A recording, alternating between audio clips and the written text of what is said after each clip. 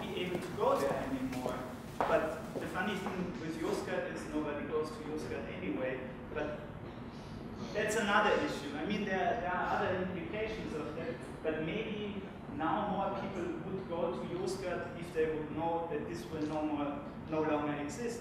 Because it's always, for the human race, it tends to be the thing that's getting lost gets more interesting on the things with the Bikini Atoll as well. So it was a nice match to work with this. All those are two totally different processes. The right one is more like with a color film, and it's like directly on the film material, and the other one is actually on black and white paper, and so the material actually directly interacts with the paper, so there are different ways of working with it. But both have maybe the same intent in a way, like they are working with archival material and they are erasing it, and thus somehow recharging them in an analog way with a certain content, I would say. They're making the invisible visible in a way, or somehow tangible. Sorry, it happens also contamination within Yozgat expands to surrounding areas. I mean, that depends on how strong.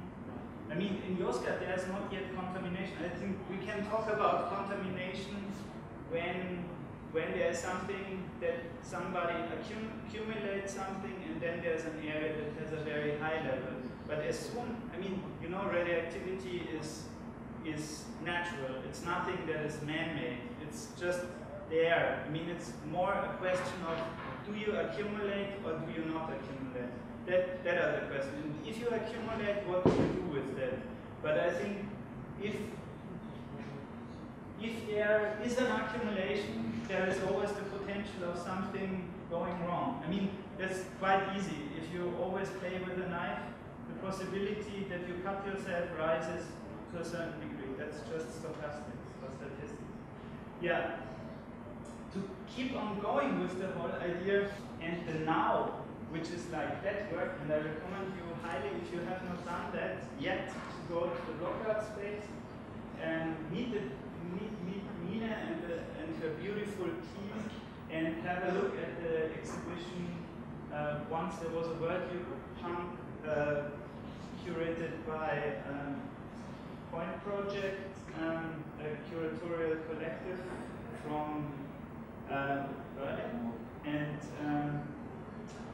I wanted to say what I did there was like an adaptation of a work that I did in the early 2015s when I started. It was like between 2013, 14 and 15 when I started to concentrate a lot on the Bikini Islands or the Pacific Islands that have to deal with the realm of radioactivity and that contamination issues.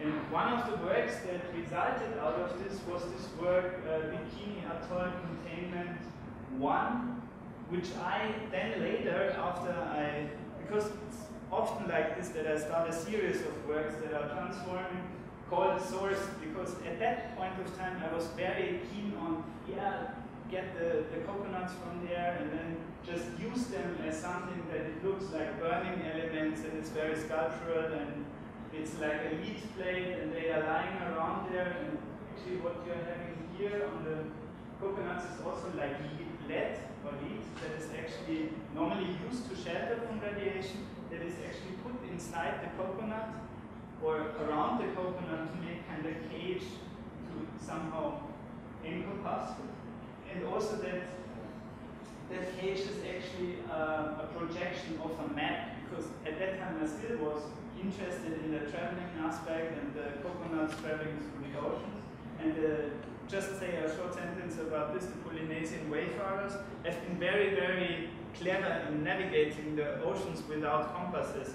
But what their attempt was a very personal one. So they actually could, like the Aborigines, more or less read the waves in the oceans and look at the sky. And every old man going day to day to sea has been actually making a map out of sticks and little shells in order to create his knowledge.